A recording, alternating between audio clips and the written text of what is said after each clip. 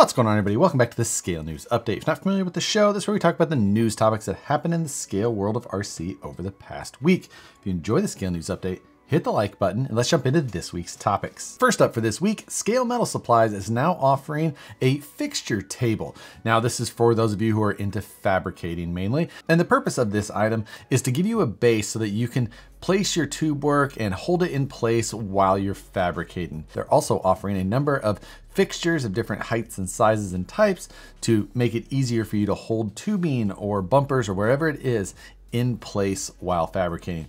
Cool little piece. I'll link to it in the description below. You can go check it out, as well as the fixtures that they offer. If you're not familiar with Scale Metal Supplies, they also have a number of fabrication tabs, as well as flat plate bumpers that are pre-cut, and all you have to do is fold them and then braze or weld them. A lot of cool items. Check them out if you've never before. Again, link to them is in the description below. This week, Vanquish Products released the new IFR beadlocks. The first of this line is the Slim IFR. Now this is a ring that goes on the inside of the outer beadlock. This is a ring that keys into the outer beadlock ring. This does require that the outer ring is an IFR ready ring, as it's got a few notches that are machined into the back side. You need to make sure that you have an IFR ready outer ring, and then you can choose the IFR inner ring that you're after. The inner ring will key into the backside of the outer beadlock ring and allow you to bolt it all together and sit nice and flush. As I mentioned, the IFR Slim is the first of that beadlock ring system to be offered, and it's available in all of the colors. As mentioned, if you're upgrading some wheels that you currently have, the outer beadlock rings are available as well, again, in all of the available colors. Check those out if you're looking to customize your truck just a little bit further. Also available this week are some new Vanquish Products lanyards. These are a lanyard with a mid-span clip so you can remove your radio or wherever you have attached to the lanyard. Throw one of these in your cart while you're checking out with some IFR beadlocks. Also last week, MST finally released the DC1 equipped rig. Now that DC1, we've been seeing photos of that teased for months and months. This is that Land Rover Discovery style, and it's finally available. Now this is on the MST CFXW platform. The platform looks fairly unchanged, except you do have new style axle housings on this that are more fitting to that Land Rover body. It is listed on the MST website with all of the details. I'm not seeing it hit too many of the stores yet, but I assume that now it's been officially released, we'll start to see roll out to the stores that you typically see carrying the MST products very soon. Once I see it hitting stores and popular websites, I'll make sure to recover that story. Night Customs just released a whole pack of parts that you can print for your Charisma Prairie Wolf body. This is listed on the Night Customs My Mini Factory, and in there there's an interior set, there's a rear curtain wall to go behind the interior to help close it all up. There's a couple of different styles of grills. There's also some other exterior details to really make this an overland style van. We covered the Prairie Wolf body a couple of weeks back. It is available now in an RTR as well, but if you're looking to pick that rig up, add a bunch of scale detail, Night Customs has a single download for you where you can get all of it at once. I'll link to James's My Mini Factory in the description below. Any of you guys with 3D printers and that van body should definitely check it out. HPI is releasing a new BRZ body with the Fat Lace livery available on it. It is a clear body coming with graphics that you can apply yourself after painting, but another item that is actually new from HPI at this point.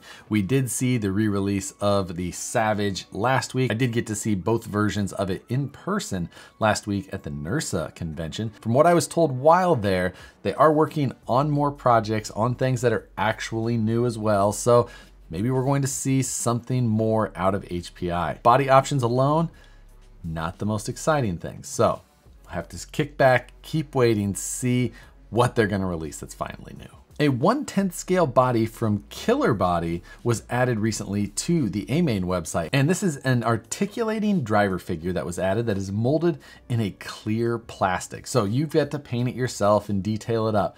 But actual articulating figure, it does say that it is 1/10 scale. Now, 1/10 scale is how most of our rigs are classified, but not often do they scale perfectly to 1/10 scale. Sometimes they're closer to 1/8 or 1/9, somewhere in there. So this driver figure could look a little small, but it still may fit in a number of custom builds that just need a driver figure to fit in there. Now, I don't see what the weight of this molded figure is, being that it is solid, clear molded material and articulating. It didn't appear to be a hollow clamshell type version or anything like that. So again, I have to imagine that there's going to be some heft to this. But if you're looking to detail your own figure, this could be a good option. It's very generic kind of racing driver look. So if you're not into the superheroes and wrestlers, then this could be an even better option for you. I'll link to it as well as the rest of today's stories in the description below. Make sure and go check that out. Last week, J Concepts released 2 new Class 1 legal tires. These are both sub 4-inch tires, and they released the Hunk and the Tusk.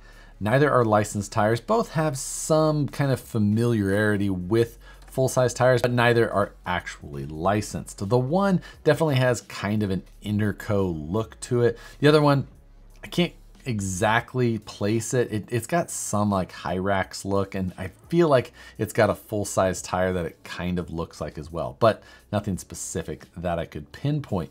Either way, I saw these in person again also at the NERSA convention. Seeing them in person, compound felt good, the tread pattern felt fairly good. They have other tires that have worked well for them with the landmines and the bounty hunters and tires like that, so this could be popular. Now it is under 4 inches, so if you're trying to push the boundary of Class 1, these are almost a 1/4 inch shy of that. So definitely not at the limit of that class, but another solid option to give a shot. Speaking of J Concepts, also at the show, they had on display an iroc-z no prep body. Seeing it in person and the images that they posted online, it actually is a solid looking body. They did a good job all around. It looks like an appropriate body. It's got a nice flat hood, so it doesn't have the bulges that the Proline one had that a lot of people didn't like. So something a little bit more classic in that way. So if you wanted a more factory looking iroc, here's your option. And the other no prep body that was officially released is that Proline GTO, the Pontiac Goat, officially released with all of the details and photos. Another great looking body from Proline, nice front end detail. They did a great job capturing the front end style of that vehicle. This is gonna fall right in line with bodies like the Nova and the Cuda. Proline had some other new offerings on display at the show. They had a brand new 1/24 scale K10 body. It's a nice kind of full width, very scale styled body. It's a step side version with kind of a short bed look, fairly different look than the C10 body that is offered on the SCX24 already. I believe that this is also a later version of the Chevy pickup. So going to be just another option that Proline's putting out. They don't have a ton of 1/24 scale bodies. So with the popularity of those, I could see more options coming from them. At this point, I'm kind of surprised that the only option we've seen so far has been that Power Wagon. Displayed on that K10 pickup, they were also showing off their new 1.0 sized Hyrax and beadlocks. These are going to come in a set of 4 pre-mounted. They are a beadlock wheel. On the back side, it only takes 3 screws to dismount or mount each of those tires.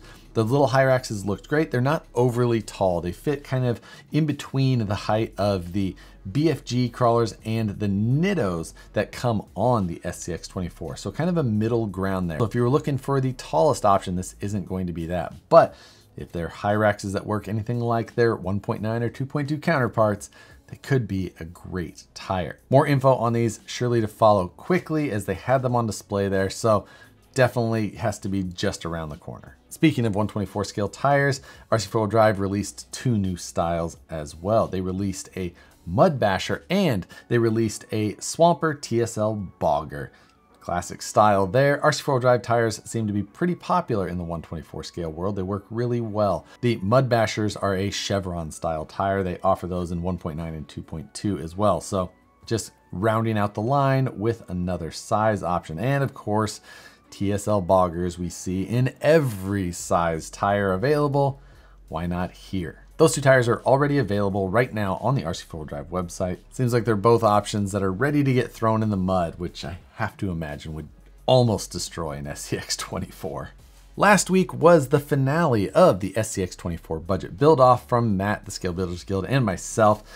8-week series, all done. We will have running footage of those vehicles coming before too long. The series was a lot of fun. 8 weeks flew by. If you didn't catch the finale yet, or you didn't watch any of the series, go back, catch it all at once now. It's all available. You can just binge all the way through. Make sure and come check out the live takeover with Matt and I every Wednesday at 6 p.m. Pacific. Also, just our weekly show about whatever's going on in the market or outside the market or whatever video series we have going on at the time. 6 p.m. Pacific, 9 p.m. Eastern. We're going on like 80 plus weeks at this point. Last weekend was Proline by the Fire. It was an amazing event. They put on a fantastic show and the turnout was amazing. Definitely the biggest Scale RC event that I've seen in a really long time. And again, they did a great job at organizing that event with tons of mini events going on. Just overall, they did a fantastic job. I'm glad they were finally able to get that event off after the cancellations and delays. It was worth the wait.